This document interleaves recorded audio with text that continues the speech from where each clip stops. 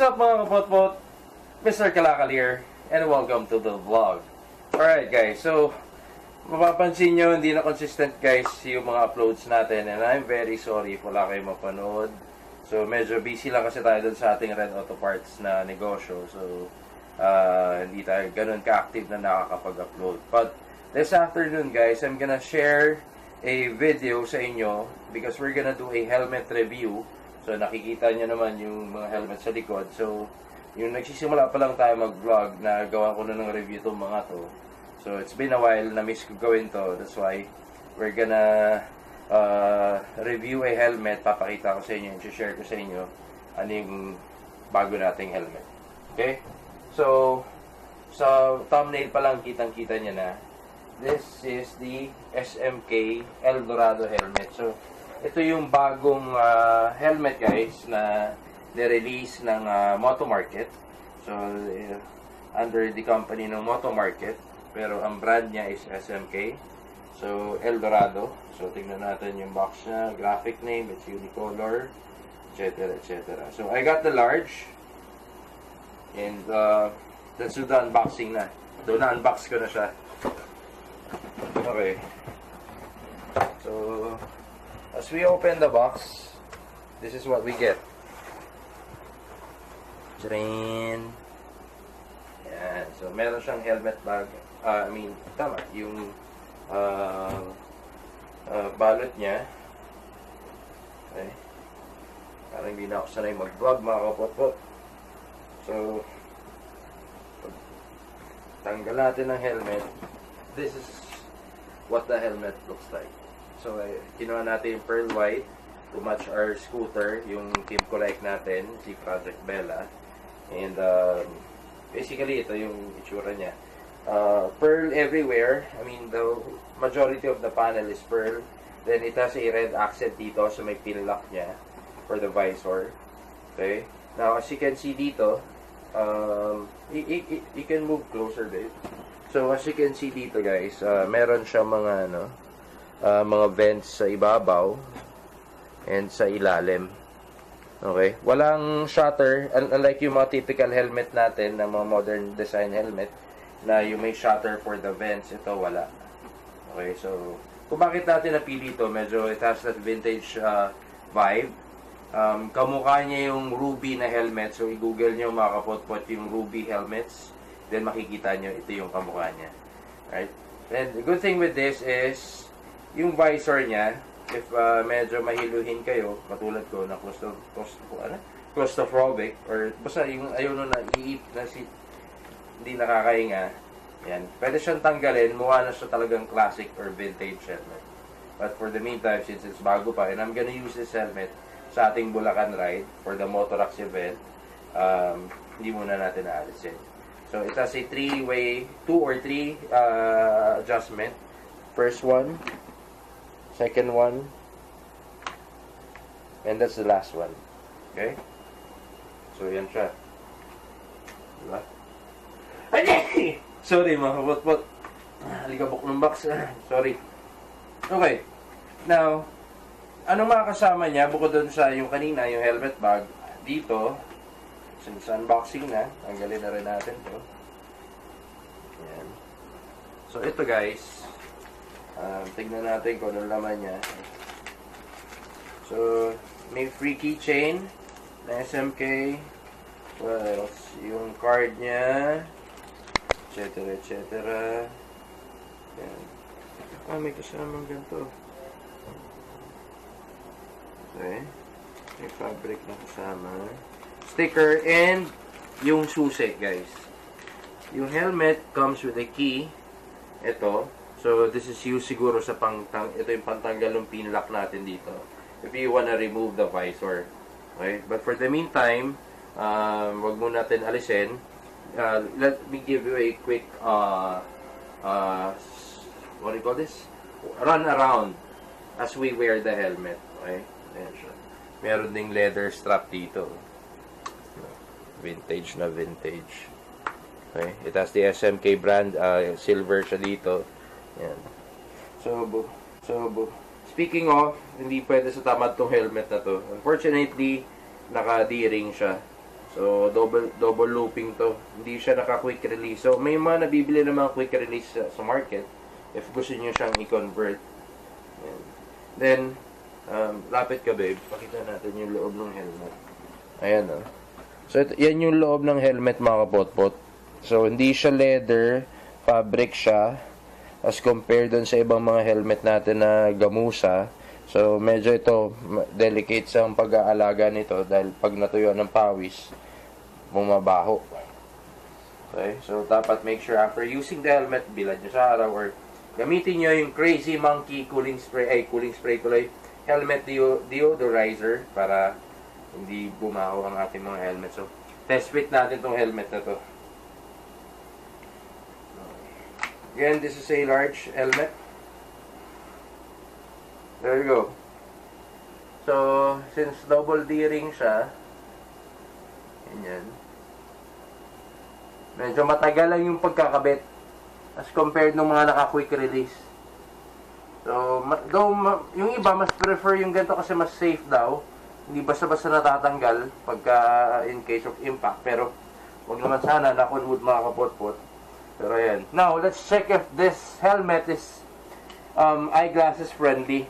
So, may nakasalamin kasi tayo. Ayan siya.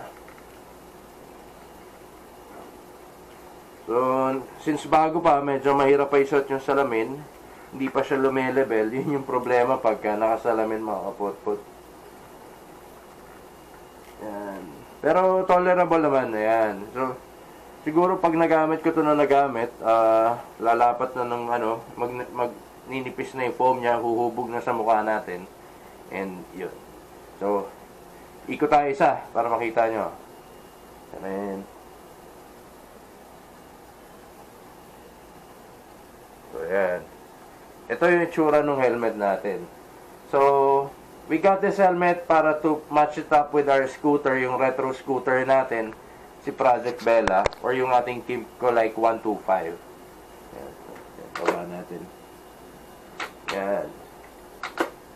Okay. So, dito guys, papansin nyo ito.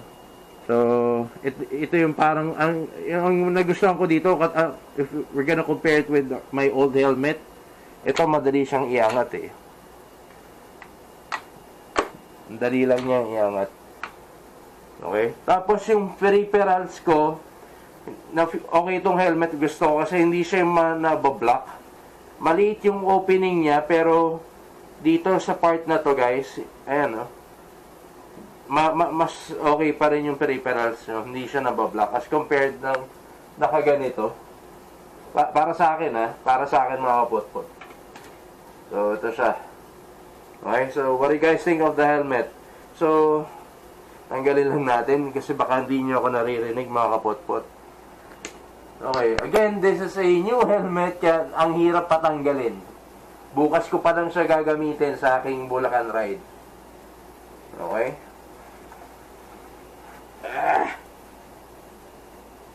So, yun. Dito lang nagpinto. Alright. So, what do you guys think? So, to give you further review of the helmet, yan, meron din siyang chrome lining dito. Ayan. May chrome lining siya palibot. And dito sa may muka. It also has the ICC certification sticker, so walang problema. And what else? Yan na. So, ang gross weight daw nito is 1,650 grams.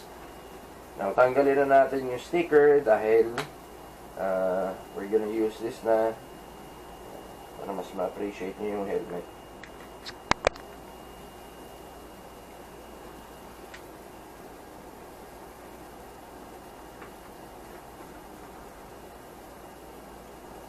So, pinlock din siya. If gusto niya lagyan ng anti-fog film, meron din siyang abang. Parang yung ibang mga LS2 models nila. So, pinlock ready na rin siya for the anti-fog. So, yun. There you go. Testingin natin ano magiging itsura ng helmet if wala siyang visor. Totoo nga yung ganun pakiramdam.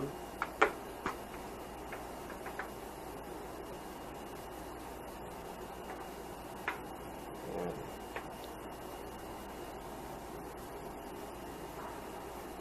So, according to Moto Nation, according to Moto Market, shoutout pala sa team ng Moto Nation for my helmet sa mga nakikita nyo. So, yung mga LS2 Rapid natin, galing yan kay Moto Nation. And ito naman, shoutout kila RS Moto for our Origin Virgo. So, gagawin din natin yan na review later on. Dito muna tayo. So, medyo ingat lang pagka nagtatanggal ng visor. Ayan.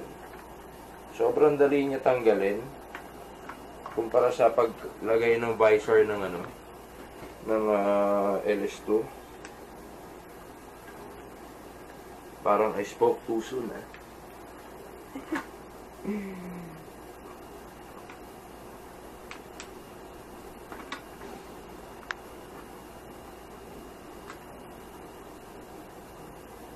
Parang I spoke too soon. Nasira ako ng helmet.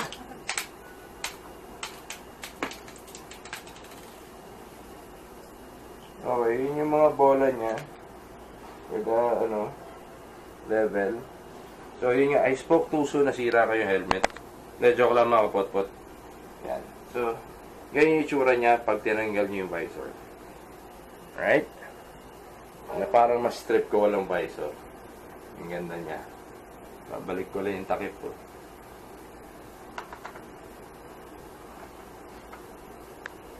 So, yan.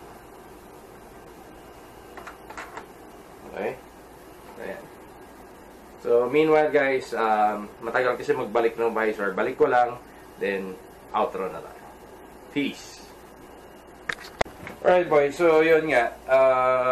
Yung mga narinig nyo nalaglag kanina, talaga may bola siya na doon sa mechanism niya. So, make sure if ever na alisin nyo yung visor, papalitan nyo na smoke visor or yellow visor, make sure na nakalapag sa lamesa. Meanwhile, so okay na siya ulit. Hindi ko pala napakita sa inyo kanina. Yung dito niya guys, leather. I don't know if this is genuine leather, pero yan, brown leather siya. Now, as we close the visor, tingnan nyo itong part na to. So, wala lang, extra accent niya doon sa helmet. So, very good. Very good. Okay?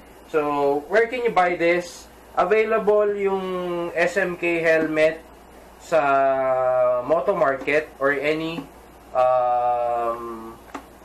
Moto World or any Moto World branches near you, pero nagkakaubusan ng stocks nito mga kapotpot, so make sure na pabilisan ng pagbili nito. Okay? So if ayaw nyo i-take yung chances nyo na wala kayong mabili, check nyo na lang sa Facebook, marami nagbebenta nito. Okay? Search nyo lang SMK El Dorado, and the SRP for this helmet is, for the plain one, it's 3,950. Ayan o, 3,950.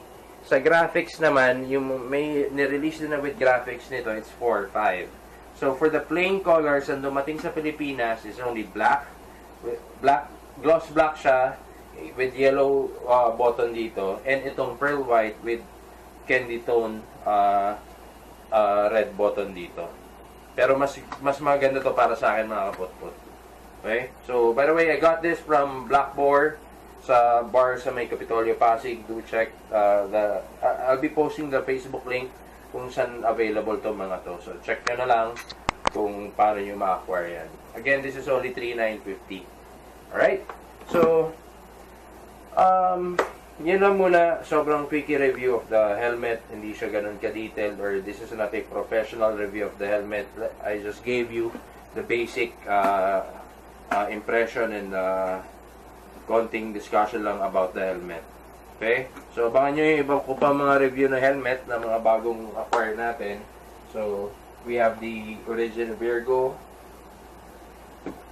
and we also have the Royal. This one. Okay? So, ginagamit ko lang tong Virgo for special occasions. Meanwhile, back to our topic. Again, SMK helmet. The model of this helmet is SMK El Dorado. Okay? So, paano mga kapotpot?